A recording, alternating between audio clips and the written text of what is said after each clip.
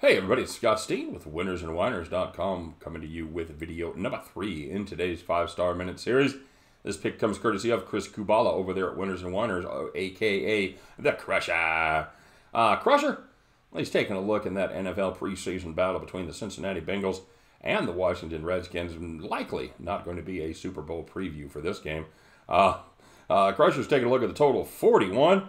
And he says neither offense was overly impressive in the preseason opener. Sure, Andy Dalton led the Bengals to a touchdown on an early drive, but Case Keenum threw a touchdown pass in the first quarter also for Washington. Now, both teams unfortunately petered out after that, and leading to a pair of one-sided defeats, as Cincinnati was drubbed by 21 by KC, and Washington took it on the chin from Cleveland there by 20 points. Each team committed 4 turnovers in the contest, and penalties were an issue as well.